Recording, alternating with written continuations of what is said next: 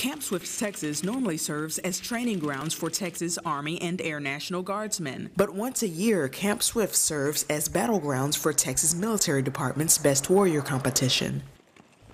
The Best Warrior competition tests the physical and mental aptitude of elite Texas Army and Air National Guardsmen, Army reservists, and their counterparts in the Chilean military. Competitors must go before board and express their knowledge of military customs, courtesies, regulations, and history. Then, they must demonstrate proficiency on various weapon systems. Finally, they must complete a series of physically grueling activities to prove that they are fit to fight. Every competitor is a warrior, but what does it take to be the best warrior?